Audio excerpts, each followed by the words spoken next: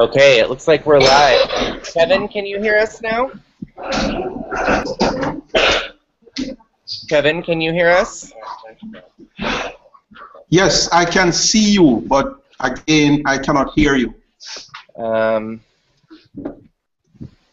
my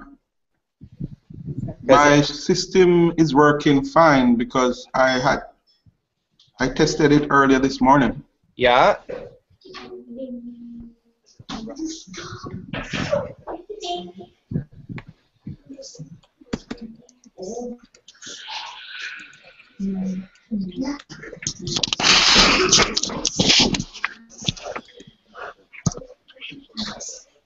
Hello.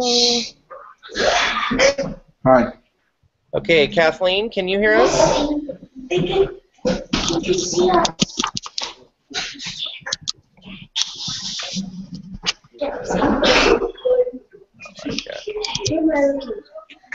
Try plugging this in. Hey, Todd. Hello, can you hear us? Hi. Yeah, it's Kathleen. I'm here. Okay, wonderful. I think we had 3 conversations going on the same thing. The other teachers are all in another conversation that I've just been in, so I had to close that down to get your call. You know Okay, what I mean? can you go back to that other conversation and tell them to join the new invite? Okay, I'll try. All right, thanks, Kathleen. No problem. I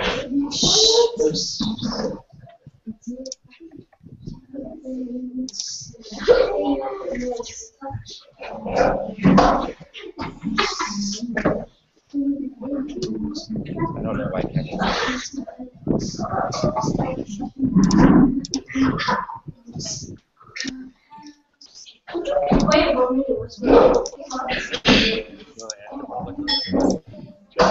Well, I can't join unless you make it public. Are you hearing me now, Todd? Yeah, I can hear you, Kevin. Oh, I'm still not hearing you. Okay, when we did that,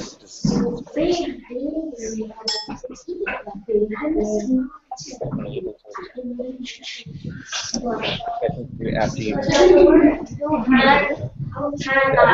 go and watch it. Pardon me?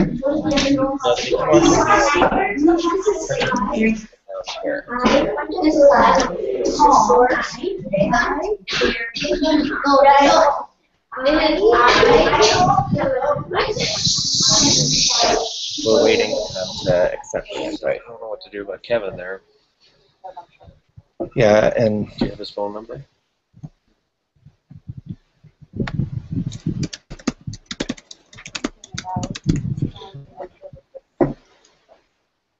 Kevin.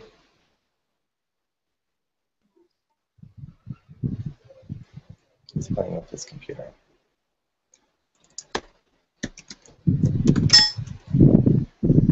There we go. Hey, Todd, did it. So I think they've just come out of that one, so they'll be joining this one. Great, thank you, Kathleen. No problem. I've just lost all my A-level students, so they've got a quick maths tutorial. They'll be back in 15 minutes. That's fine. Kevin, are you able to hear us? Hi, Leonora. Hi there. How are you doing? Okay. How you guys doing? Doing better. Let me play with this band thing. Yeah, play with the bandwidth.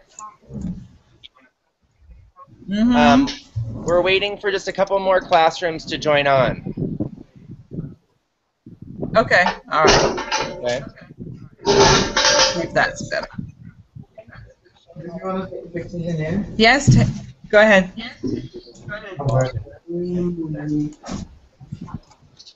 Let's see if that's better. Well, I just shared it. You go and get delete that post. Leonora, is that working better for you? Still a little bit of sticking, but it's doing better. Okay. That may be as good as you're going to be able to get. Probably. Okay. Okay. Well, I'm just joining today as a practice run because my kids will be in tomorrow. Okay, that's fine. So, Kathleen, do you have practice students everything today, or oh, you guys just are have up. 2 levels left? Yeah, mine have got Bring like all a the maths stuff this exam, way. so they're coming in about 15, 20 minutes. And then Verity's joining you tomorrow with her year 12 marine biologists. So you got my year 13s who were watching you last year, and they're kind of saying, "Oh, we've got more questions." In fact, they said, "Do you realise we could get on a plane and be there before the lesson ends?" And I said, "No, we are not flying over there. We are not allowed." Oh, I've lost you, I think.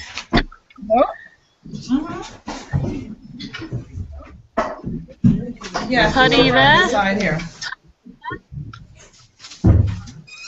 Hello, is Nora? The one Let's by keep the speaking. woodwork people. Okay. Okay. Bye.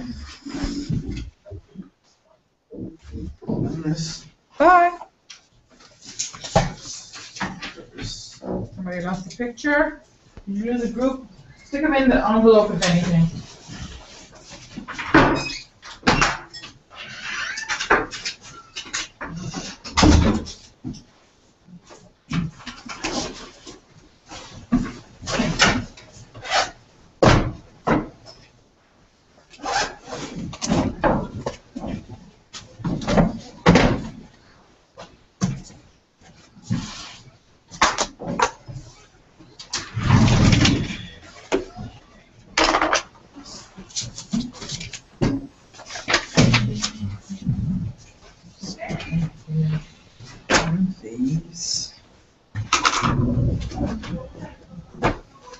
Okay. Karen, are you there?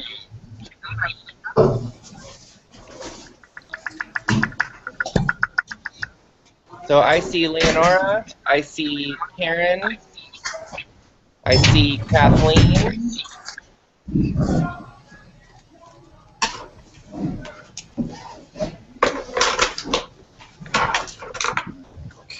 Can you guys hear me? Hello, I'm back. Yes, can hear you. Okay. Kathleen, can you hear me? I can hear you, yeah. All right. Karen, can you hear me?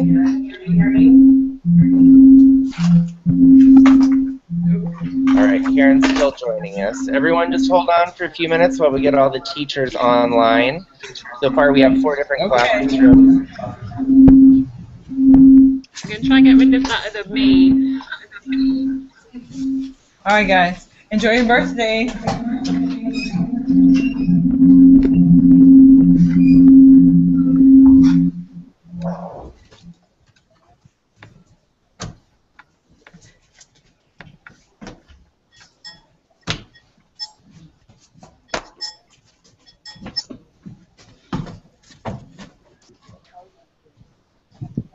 Okay, Kevin, are you able to hear us now?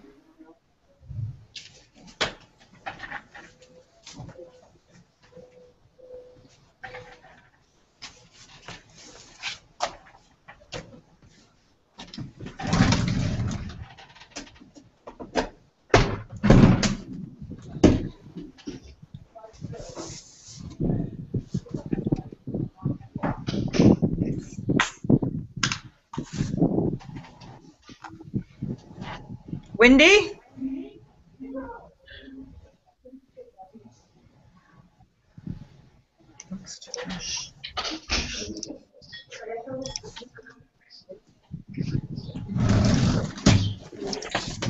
All right, Karen, I see that you joined. Are you able to hear us? Yes, hi, morning, Todd. Oh, Kevin, there you are.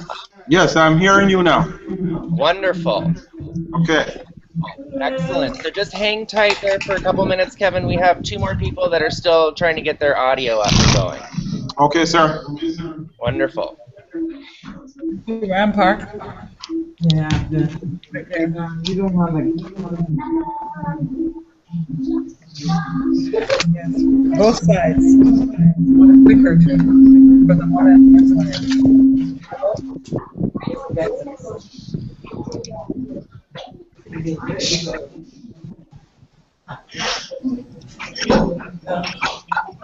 Okay, so all of the teachers right now, if you look on the left-hand side of your screen, there's a bunch of icons. The very top one says chat. If you click on that, it'll give you a chat bar on the right-hand, or it'll be on the right-hand side of your screen, and we can talk to each other without making everyone hear you.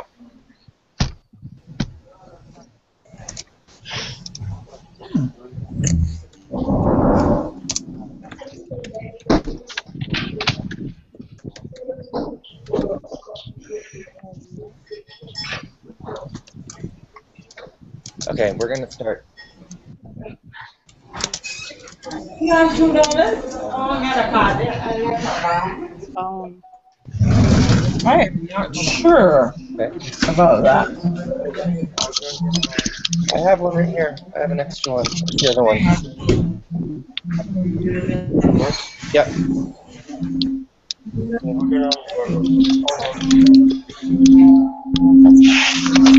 It should. We did it with his brother. Oh, I mean, I don't know. Link to Oh, started. Yeah. Should I get anything like that? Well, so it'll be the No, the I'm good. latest one that I just sent. I'll tell you what, bring me one of these. Otherwise, they're not live. Right. So they do that. Do you want to do that now? Because we're. That's just what we've been doing. Okay. Tag you and share that.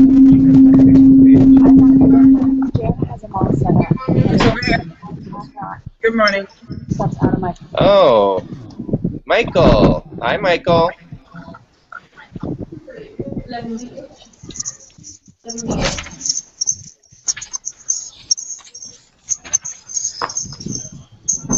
Hi, Michael. Can you hear me?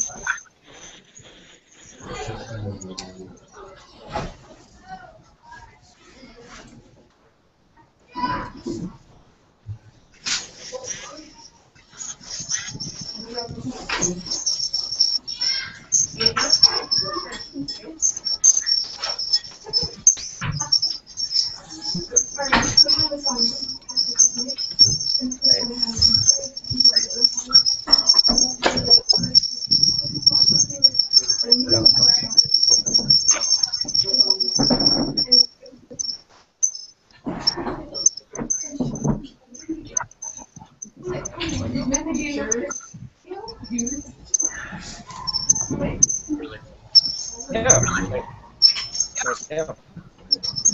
Okay, everybody, we are going to get started right now. Wave to me if you can hear me. Awesome. Okay, so I'd like to welcome everyone for joining us. Right now, I see we have Michael Hunt online at Spot Bay. We've got Leonora, who is doing a test run today. We have Kathy from Cayman Prep. Karen is still not quite on yet. We've got Kevin, who is here from Spot Bay, and now I see Andy. Hi, Andy. Andy from Cayman Prep Junior. Can you hear me, Andy?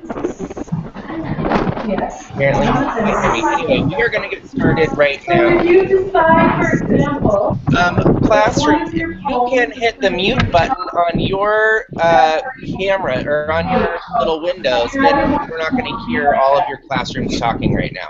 And when you're ready to talk, you can unmute your control. Thank you. Okay, so here's the things that we're going to do today. There's a Google Hangout happening and put on it.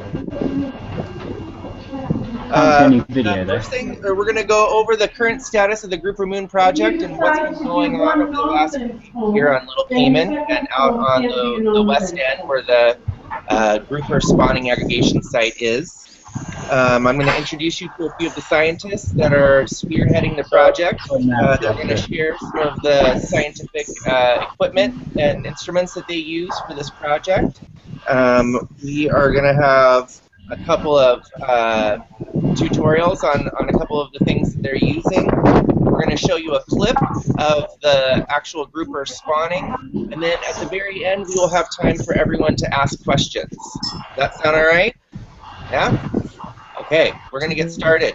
I'm going to step out of the way really quick, and I'm going to have, right here we have Bryce Simmons, and we have Christy Simmons-Pattengill, and they are two of the scientists that are spearheading this project, and they are now going to talk a little bit about what they've been doing so far on the project. Okay, hi everybody. Welcome. So we're going to talk a little bit about what's been going on so far this year. I believe some of you were involved with us last year in the project. So we do this every single year during the winter time. Nassau grouper go to spawn either in January or February, and sometimes in both. And in fact, sometimes they'll even go to spawn in March as well. The problem is that they do this spawning usually starts right around the full moon in one of those months, and by about 4 or 5, 6, maybe even 7 or 8 days after the full moon, that's when the big spawning happens. That's when everybody spawns and then they go home back to their home reefs. But it can be a challenge sometimes to predict what month is going to be the big month. When are they going to do that spawning? And that challenge happens when the full moon in January falls somewhere around the middle of the month. So if it's around the 14th, 15th, or 16th, it's a toss-up as to whether or not the big spawning is going to happen in either January or February. Well, this year, the full moon happened on the 16th, which is right in the middle of the month, and that's what we call a split moon month, and it means that you're likely to get fish spawning in either January or February, and we really can't predict what's going on. Beyond that, we think it has to do with temperature. So if January happens to be a cold month, then they're likely going to be spawning in January. Otherwise, chances are pretty good they're going to spawn in either February or maybe even March. Can you talk a little bit about why the temperature makes a difference for the grouper? Yeah, so we don't exactly know why there's a sweet spot for temperature for the window in which spawning is optimal, but we think it has to do with the physiology of the eggs. In other words, there's an optimal temperature where when the eggs hatch into baby grouper, they're able to grow fastest in a really small window of temperature. That happens to be down here, some of the coldest temperatures that the caimans might experience. Now this year, what's the weather been like? Does anybody know? I can hear some of you, I bet, right? Hey, anyone in Kevin's classroom, can you tell us what the temperature's been like here in the Caymans? Everybody's got their mute button. Yes, hold on a moment. Hey there. Hey, Spot Bay. Good to see you guys. Yeah, so It's freezing cold. it's been freezing cold. Yeah, it has been. You know, like the last couple of days, it's been freezing cold and really rainy, right? Lots and lots of clouds and rough weather and waves and wind. But before that, it turns out that it's been a very mild winter. And so when we got down here, we got in the water, and the water temperature in Fahrenheit was about 82 or 83 degrees. That's about 5 degrees warmer than it is normally during this time of the year. It's dropping very rapidly now. So as of this morning, the water temperature was more like 78 degrees. And that's getting closer to where it needs to be. So all of this plays a role in ultimately when grouper decide to go to spawn. What's happened is because the water temperature has been so warm, there aren't that many grouper out there. There's certainly not the 3,000 to 4,000 fish we normally see in years past. There's maybe more like 500, maybe 600 grouper that are there. Now that's still a whole lot of grouper, right?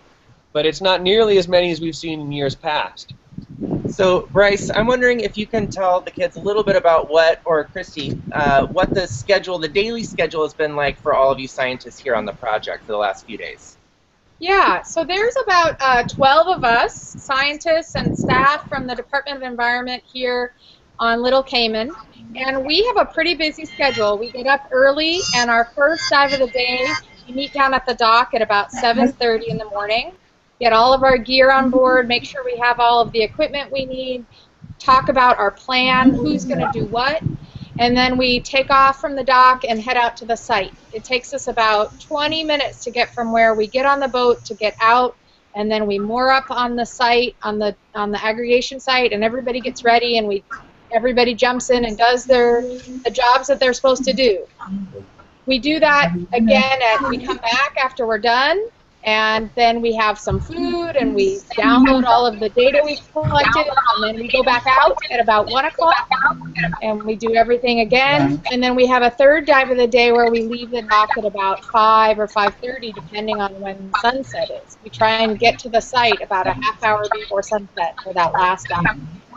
And some of the things that we do out there, we're going to show you some of the equipment, but first I think we might have James from the Department of Environment out on our vessel, who we're going to switch to in a minute, and he's going to show us the dive boat that we've been using. All right, James, so I'm now going to click it so that your screen is the screen that everyone's going to be seeing. All right, cool. Everyone, there's James Gibb, who works at the Department of the Environment. Hi there. Can everyone hear me okay? Perfect. Okay, yes. Wonderful. So I'm going to just flip my camera around so I can everyone see that? Yes. Okay, cool. So I'm going to come back up on the dock here real quick, so I was hiding in the shade because it's really nice and sunny here. I'm used to all the cloudy weather, so I'm not used to the sun. But this here is Lucky Devil, all right? This is the Southern Cross Club boat that we've been using to go out on the site, 2 trips out of the 3 during the day. Now, she's a lot bigger than the smaller DOE boat that we have out here. We use the smaller boat for the early morning trips, and then we use this boat for the lunchtime and the evening trips. As you can see, there's a lot of tanks on board, and there's a lot of dive gear. So what we'll do is we'll come on board the boat. We'll have to mind our head here, and then everyone will line up and get their gear on their tanks. You'll see here's some gear on a tank here ready to go. All right, and here's some full tanks that people can still put some gear on. And then we'll all sit down on these benches and we'll go out to the site. And when we're on the site, everyone will put their dive gear on. And they'll walk to the stern of the boat, to the back of the boat. They'll stand on this ledge here. And then they'll take a big leap into the water and do their dive. And when they come back, this big ladder will be in the water, and they'll hand their fins and any equipment that they may be using to us on the boat, and then they'll use this ladder, then climb back on, and then sit down with their gear and get out, and then move to the front of the boat and get dry and get warm. Because with this cold wind happening, it can be a little bit chilly when you get out of this water. So that's our big boat. And if you look across here on that other small dock there, that is the smaller boat. I don't know if you can make it out, but it's docked up on the fisherman dock here at Southern Cross Club. All right, thank you so much, James. Everyone wave to James. Goodbye, James. Bye. Bye, James. Thank you. All right, so here we are back on the dock, and I'm going to introduce you guys to Steve Giddings, who is one of the scientists working on the project, and he's going to share a few of the scientific instruments that they're using here on the project. Hi, everybody. I'll show you a few of the tools that we use to do the work that we're doing out on the spawning aggregation site, starting with a small pole with some rubber bands attached to it. And what do you suppose is on this end? There's a little sharp point. Everybody see that? Well, what we can do with this small spear is tag some fish by inserting some small plastic tags into their back, and the upper back of the fish. It doesn't really hurt them. You just put it on the end of that spear and put a little rubber band around the end of the tag. See that? Right there. Now that little plastic piece of the white plastic here shoots at the fish and goes just underneath the skin and holds this pink plastic tag. And the pink plastic tag drags behind the fish, and we can see it anytime we want to. So we go down to the bottom and use this rubber band, hand up the pole spear, and tightens it up. This is called a Hawaiian sling. When you let it go, It shoots the spear. I won't shoot it at the screen, but watch. It just shoots the spear gently into the upper back of the fish, and it leaves the little tag in the fish. So we tag about 100 fish out of the 2,000 that are out there. That's 1 in every 20 fish has a tag. And then we can go out any time and count a certain number of fish, and we'll be able to estimate the total population of the fish because we know we tagged 100 of them. And that's the way these tags work. That's all they are. They're little markers that we can go back and look at again. Sometimes Let's stand up and we're going to leave the clear back so you can get a clear view. Okay, I think we probably can. We have a pretty good view of this. Okay. Look at this gadget. This weighs about, I don't know, 5 or 6 pounds. It starts by you attaching this to your scuba tank. You just strap it on your scuba tank, and then it has a bracket on top where you can clip this thing before you go in the water, and that sits on the back of your scuba tank. Everybody know what it is? Basically turns you into a boat or a submarine. You hit this underwater and press it, and this thing moves you through the water really fast. All you have to do is move your fins up and down, and you can guide and direct yourself underwater by holding this button down and letting this thing pull you along. You don't even have to kick. It makes swimming very easy. It's called a scooter, a Pegasus scooter. So, Steve, do you think you can explain why the thruster is important? Why can't you just swim around while you're down there? Sometimes you can, and most of us don't use these, but there are times when you're having to carry something heavy, and it's very hard to move things through the water when you're carrying something heavy. Or just imagine trying to walk up a hill constantly, swimming into a current. You know how hard it is walking up a hill for a long period of time? Isn't it nicer if you're in a car going up a hill? Well, this turns you into basically a little car underwater, or a little boat underwater, so you just don't have to work very hard at all getting where you need to go. And sometimes we go pretty long distances underwater, and this sure makes it easy. And you have a limited amount of oxygen down there, so it helps you get to more places. Yeah, at the depths that we're diving, we only can stay down about 30 minutes or so. And if you're having to work really hard, you breathe a lot faster, you might only have 15 minutes to do your job. This allows you to spend a lot longer underwater, at least conserve your air, so that you don't breathe your tank down so fast. It gives us a lot more time underwater. That's right. All right. Thanks, Steve. Everyone wave to Steve. Good job. Thanks for your work. Thanks for helping out. And now Bryce is going to share some lasers that they use. Some of you may be wondering, how do the scientists measure 4,000 fish that are underneath the water? They can't exactly go up and ask them, hey, how long are you? So they have a really cool tool to do that, and Bryce is going to show you what that is right now. Yeah, so first, let's talk about why we're doing what we're doing, just really briefly. We're monitoring the spawning aggregation in order to try and figure out whether or not the population of Nassau grouper is recovering. And there's two different ways that the population can recover. There can be more fish, so it's always a good thing if you have more fish, right? But the other thing that can happen is that the fish that are there can get bigger. So they may start off this big, but then they can get that big and bigger as they get older. And bigger fish are really important because bigger fish make many more eggs, many more baby grouper than smaller fish do.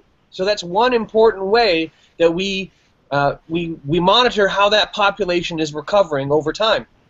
So, first of all, when we're down in the water, one of the things that we're doing is we're counting the number of fish that show up at the aggregation site. We do that both by taking down a slate with us, and this is just paper and a regular pencil, and it turns out regular pencils are really good at writing underwater. How come the paper doesn't fall apart under the water? This is not regular paper. This paper actually has a little bit of plastic in it so that it doesn't disintegrate when you get it into water. But it's paper enough that you can use a regular paper to write on it. So we use this slate to write down how many fish that we see and in what areas of the spawning site we see them in. But that's not the only way we keep track of the number of fish. We also use these things, and I bet a lot of you know what these are, It's a little underwater camera. These happen to be little GoPros, but we have lots of different kinds of underwater camera that we either take down with us, or in this case, we use this, what's called a gorilla pod, to put it down on the reef and stick it down there, and we let that record for a couple hours. Then we go back out on with our dive equipment and we recover it. Then we can use the video that's captured on this camera to have a second estimate of the total number of fish that are there by looking at our videos when we go back to the lab. And then the last thing that we do is we also keep track of the size of fish. And we do that with this guy right here. This kind of looks like a pretty space-age piece of equipment, right?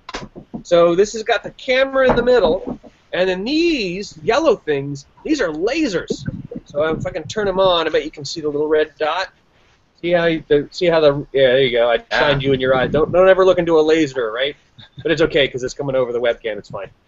So both of these yellow gadgets on either side have red lasers that shoot out forward. They're perfectly parallel. They're perfectly in a straight line with each other. And what that means is, right here at the very front, these are 25 centimeters apart. But if I'm shining my lasers onto something out in front of me, it doesn't matter how far away that thing is from my laser setup. Because these things are perfectly straight in line with each other, those laser dots are always 25 centimeters apart. So if I'm lasering a fish and I've got my video recording those lasers on the fish, I can then take this video back to the lab, and using the fact that these two dots are 25 centimeters apart and on the side of a fish, I can estimate the actual size of that fish on my video. And so by doing that, we can shoot or laser maybe 40, maybe even 100 fish on a dive, and we can go back to the lab and estimate the size of all of those fish to within a centimeter or two. And we use that information to estimate how the fish are changing in terms of size on the aggregation through time, and that's one measure of how the population is responding or recovering. Wonderful. Okay, so as you can tell, we're not underwater today, and part of the reason that we're not underwater is because we're having some technical issues with our underwater equipment. The other reason is that if you're here in the Caymans, you probably know that there's been some weather going on. We have some pretty big seas out there, which would make it difficult for us to do the web chat from there today. So we will try to do that again tomorrow. I hope you guys can all join us tomorrow. But in lieu of being underwater, we have some footage of the spawning aggregation from last year that we're going to share with you guys. And if you just give me 1 second, we'll see if we can get that to play for you.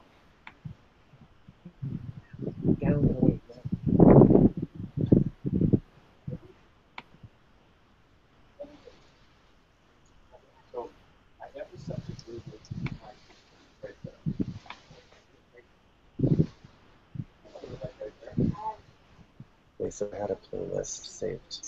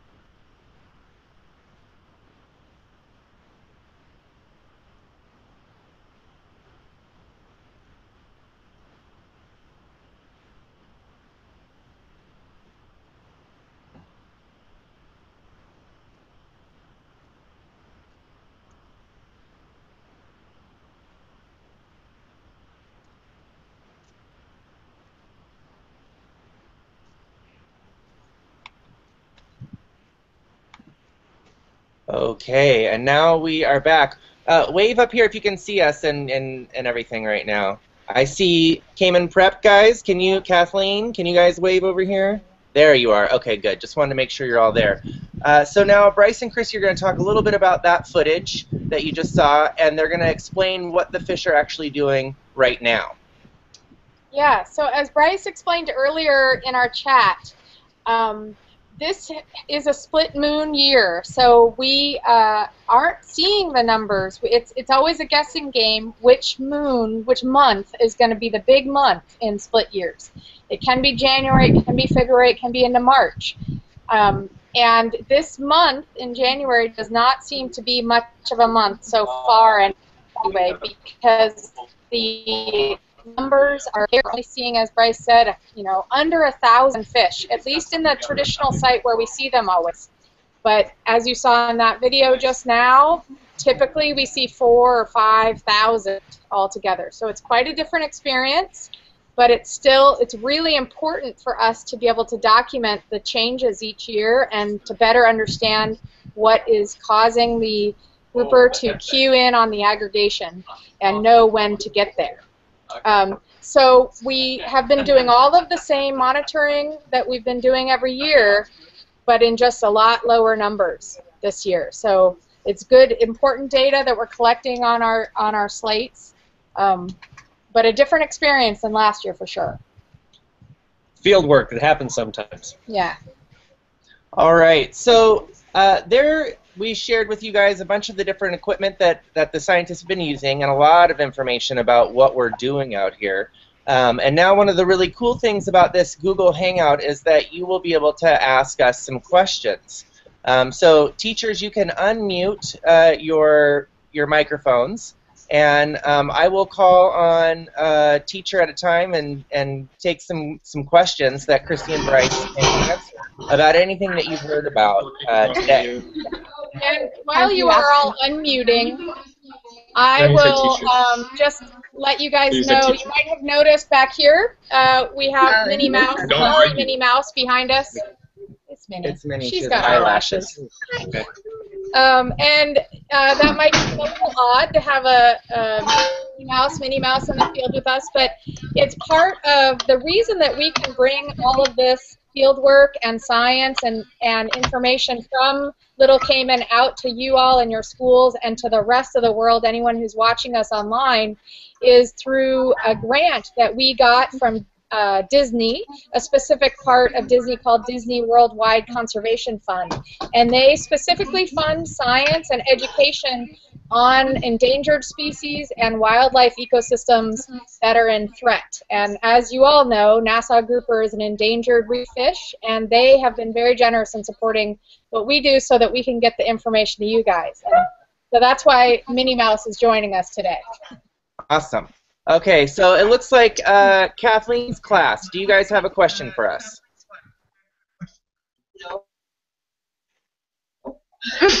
Yes, you do. Have you ever Are you being shy? Yeah. Come on. These guys all. They are. Go on. You did call? There you are. You go. No, I'm a teacher. You're a student. So, when you actually see the spawning, do you think you'll see more fish this year than last year? Good question. So right, so probably it's going to be the case that next month is the big month for spawning, and right now we're sort of scrambling to try and put together a field team for next month. We hadn't planned on that. I would guess that this month we'll probably see some spawning, but it's not going to be a lot, and I think next month is going to be the big month for spawning, and during that spawning event, if I were to bet money, of course you never know, right? Because it's biology, it's the real world, and animals die and they get involved. I would guess that there'll be many more fish this year than there were last year, even, because 2 to 3 years ago we had a couple of large recruitment events, and what that means is that we had a bunch of young groupers show up on the reefs, and that hadn't happened in years past. So I'm guessing that starting this year, certainly by next year, we'll start to see that big pulse of young fish move into the population, and we'll get a lot more fish out there. But this is also gets back to that why we do the length stuff as well, because you might think that well, recovering a population means that the fish are getting bigger, but it's the opposite. If you see a lot more fish that are smaller, that means that there's new teenagers that are showing up in the population, and so we're looking for that as well. All right, wonderful question. Let's go over to Kevin's class. Kevin, can we get a couple of questions? Well, we'll start with one question from your class. Aiden. Yeah, ask your question.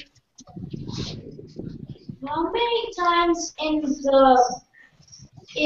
the winter full moon do the groupers spawn? Okay, so the question is, how many times during the winter full moon do the groupers spawn? Yeah? Okay. So usually once every year, there'll be 1 month where most of the fish, or all of the fish, in fact, it's almost all of the fish that are able to reproduce, will show up, and they'll spawn over the course of about 3 days.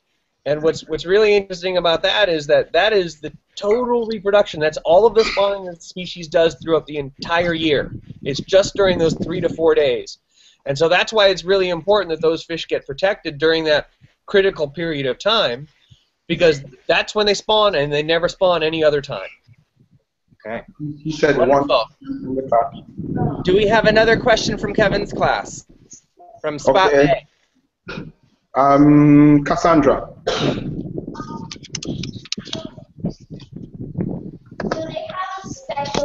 Do the groupers have a special spot to spawn? Or something? So the question was, do the groupers have special spots to spawn? Excellent, excellent question, Cassandra. I thought it was a special spot. Oh, do they have a special spot that they go to spawn? Okay. Yeah, that's a really great question. And yes, they leave their home reef where they live the rest of the year, and they all travel to a certain location. And that location here on Little Cayman happens to be out on the west end of the island. All throughout the Caribbean, wherever there are spawning aggregations, and this is true for a lot of different species, not just Nassau grouper, they will pick a special spot. And the question one of the questions we're trying to answer is, what is so special about that spot? Why don't they go somewhere else? And a lot of it has to do with the currents and how the water moves around that location. And also that it's easy to find, we think. We think that they pick spots at the very ends of islands or out on shelf edges where the wall drops off, because a fish can easily navigate to it, as opposed to a spot out in the middle that might not be so distinguishable.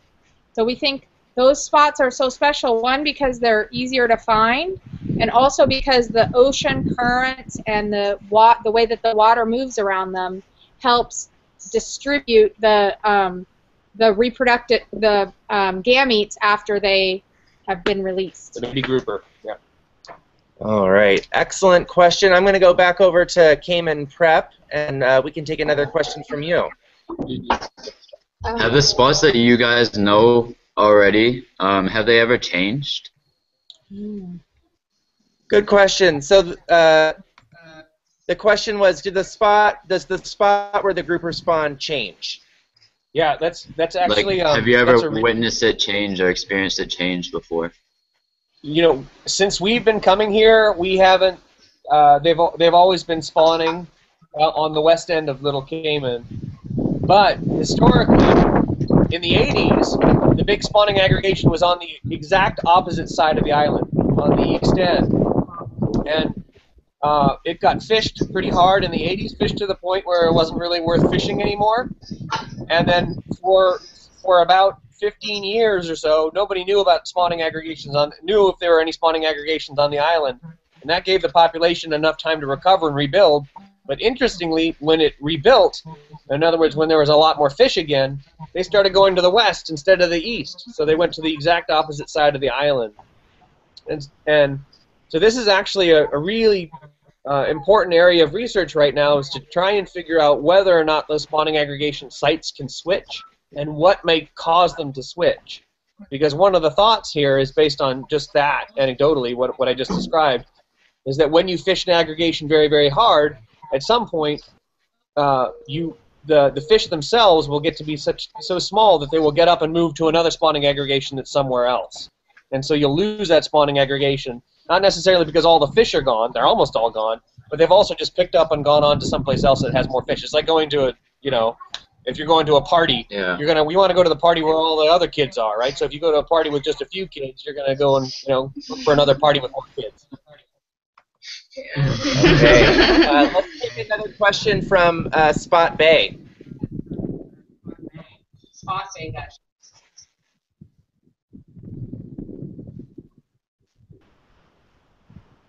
Who wants to ask another question? Okay, Twain.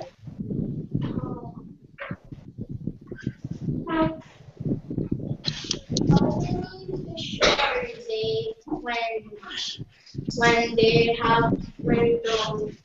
women birds have spawning. Can you repeat the question for us? He wants to know. Okay, go. How many groupers they are once the women groupers are spawning? Can you repeat that, Kevin, for us? About how many eggs when they are spawning. Okay. So the question is, how many eggs are released during the spawning? Bryce? Something. Millions and millions and millions of eggs. Huge amount of eggs, more than you could possibly count in a lifetime. And it's because those big fish produce lots and lots of eggs. And there are thousands of them out there that are all releasing eggs at the same time. And in fact, there are so many eggs that get released that on the nights of peak spawning, when most of the eggs are getting released, it's difficult to see. At some point, the visibility drops to nothing because the water is so filled with eggs that it's completely cloudy. And the eggs themselves are about the size of a pinhead. You can definitely see them with your eye, but they're very, very small. And that's how those big fish can produce that many eggs, is because the eggs themselves are quite small. Does anyone at Spot Bay, do you have a guess of why it's beneficial for the fish to release so many eggs? Does anyone think they know why? Aiden. Kevin, can you call on someone, see if they know? Yes, Aiden. I think because I think the fish know that the population is dropping down, so I think they lay more eggs because they want more grouper. You heard that answer? Is there anyone else who has another theory? Anybody else? Sasha? I think that they want to make the population up then go greater than lesser. Yes. All right, those are great guesses. Christy, can you explain why they release so many? Yeah, because most of them don't live very long. Most of them get eaten by filter feeders, or they get swept off into really deep water, or all sorts of other hazards that are waiting for them out in the ocean. And very few of them actually live long enough to come back and actually become a little baby Nassau grouper on the reefs near shore somewhere where they can grow up to be an adult. Excellent. Excellent job. Okay, we're going to head back over to Cayman Prep and see if we have another question from the high school. Hey, guys. It looks like your camera's on mute. Cayman Prep.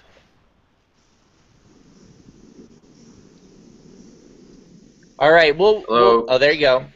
You guys have a question for us? Do you have a question? Go inside. What? Do you want to think about it and we can come back to you? Sure, yeah. Okay, we'll come right back to you. Let's take another question from Spot Bay. Yes, John? How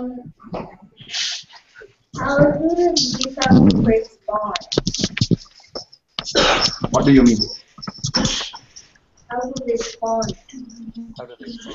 Okay, so the question is, how do they spawn? Okay, that's a wonderful question. We can explain that for you.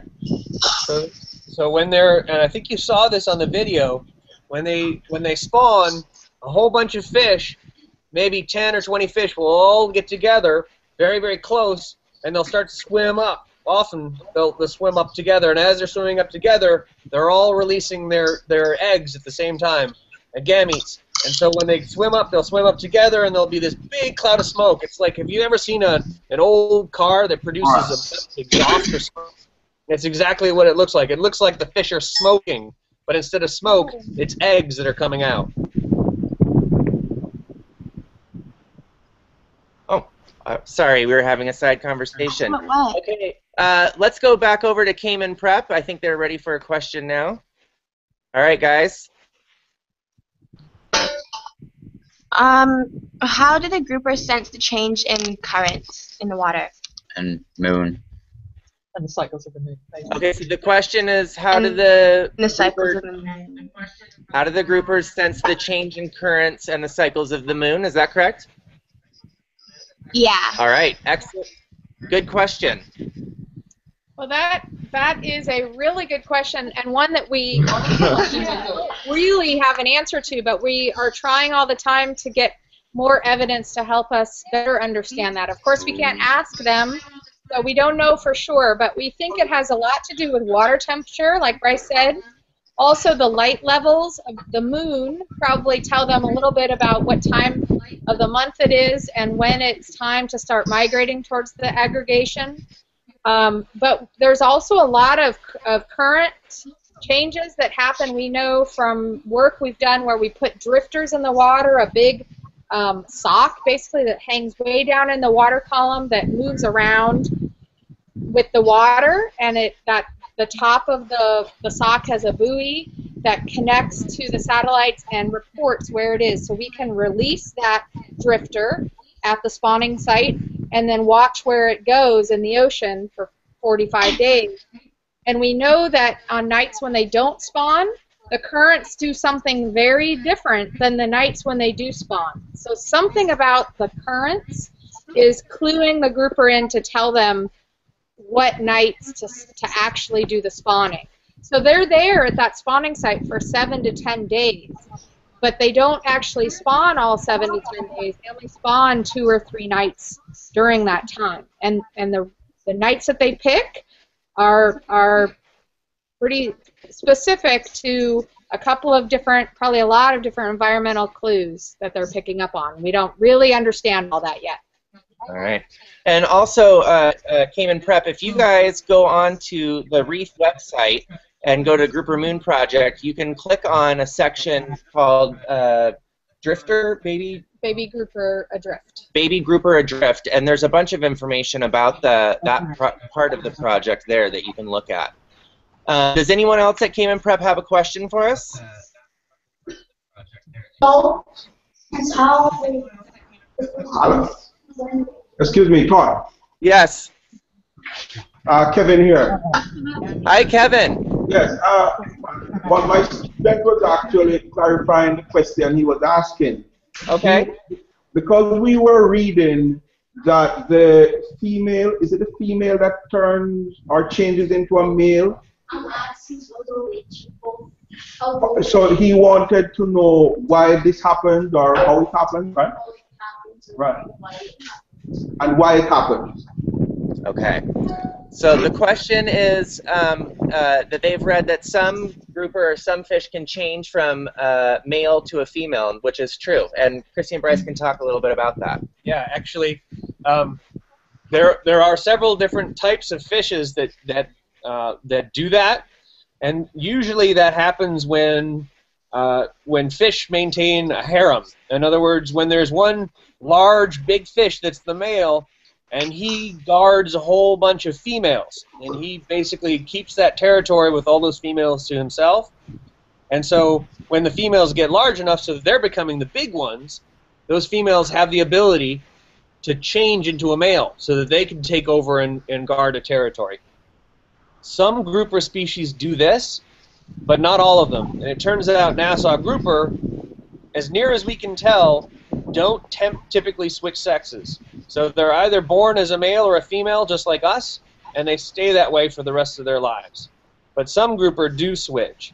It all has to do with how they ultimately reproduce. Because Nassau grouper all get together in this big cloud, there's thousands and thousands of them, they're all releasing eggs at the same time. Nobody can maintain a harem there. Nobody can defend a bunch of female when you got 4,000 other big males around you. And so it doesn't make sense for them to switch sexes, and that's likely why Nassau grouper don't switch sex. Bryce, is there a fish that they would know here in the Caribbean that does that often? Sure, yeah. If you've done, how many of you have gone snorkeling, gone out into the water? Have most of you guys dipped your head in the water? So if you've seen parrot, or you've gone to the fish market, or if you've seen parrotfish or wrasses, any wrasses like blueheads or clown wrasse, or even hogfish, all of those species are sex changers. They'll start off as females, and they'll end up as males when they get big enough to take over their own territory. All right. Wonderful question, Spot Bay. Let's go back to Cayman Prep and see if you guys have a question. All right, looks like we've lost Cayman Prep. We'll come back to you guys. We can take one more question from Spot Bay. Can the groupers ever lose track and get lost? Can you say that one more time? Can the groupers ever lose track and get lost? Excellent. So the question is, can the groupers ever lose track and get lost? Wonderful question. All right.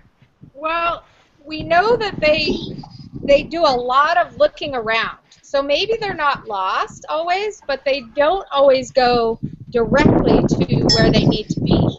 They will leave their home reef, and they may swim down to another spot first and check it out, or they may get to the spawning aggregation site, and then they'll leave and they'll go look at other places.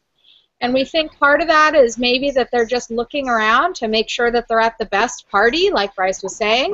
But also, we think that part of that moving around that they're doing is helping other younger grouper know which way to go. So we think that they don't get lost very often, but we know that they move around a lot. They go a lot of places before they go and stay at the spawning site for their time. And you know what's always a good way to not get lost is to go with a buddy, right? To go with a group of people. And grouper do that too. So when you see them out there swimming along the reef, all right, guys, we've just joined a Google to their spawning These are scientists in the Cayman Islands studying the grouper project. Hey Denise, can you mute your camera for a moment? Anyway, the upshot is that they all go with their friends. You'll see them migrating in big groups of 20 to maybe even 50 grouper, all up and down the reef as they're moving to and from that spawning site. And that's one of the ways they avoid getting lost. Also, guys, if you, with Kevin, read Cooper Moon by Cindy Shaw, you'll hear Cooper, the grouper, talking about seeing the other groupers heading off somewhere, and that he really feels strongly that he needs to join them. And we think that it's something that's kind of like that. We're muted. All right. And now we can go back to Cayman Prep and see if you guys have any further questions for us. How far do the grouper travel to get to the aggregation sites? Like, what kind of distances are they coming from? Can you say that one more time? Oh, okay. So the question is... Is it all, like, local from Cayman? Yeah, so the question is, where are the fish coming from that show up at the spawning sites? Here in the Caymans, we've done quite a bit of work to try and ask that question. There's actually two parts of it. One is not that surprising, which is all Caymanian fish are from Cayman and nowhere else. And in fact, they're not even moving between islands. We've never had a documented case of a fish moving even from Little Cayman to Brac. So all fish on islands only stay on the islands. They never go anywhere else. But what's really interesting is that on average, those fish are traveling something like 50 to 60 kilometers per spawning season, which is a lot, given that the island itself is only about 12 kilometers long. So on average, those fish are circling the island at least a few times before they decide to stop at one spot. Some of them are traveling upwards of 500 kilometers. So they're circling the island something like 15 times. So even though they're all local, they move a huge amount during that spawning season. And we think in part that's because, as Christy was saying earlier, they're cruising the reefs. They're looking for other individuals trying to figure out what's going on and find just that right party. All right, excellent question, Cayman Prep. I think that we are going to wrap up now because we're at time. We want to thank everybody for joining us today, and want to remind you that tomorrow we're going to be doing the show, the webcast again at the same time at 10 o'clock.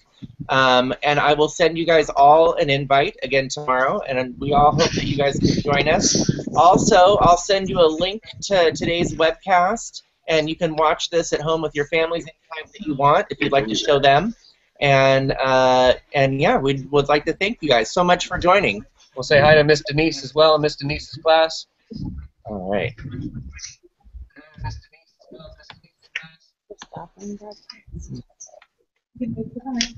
Thank you. Bye. Bye, everybody.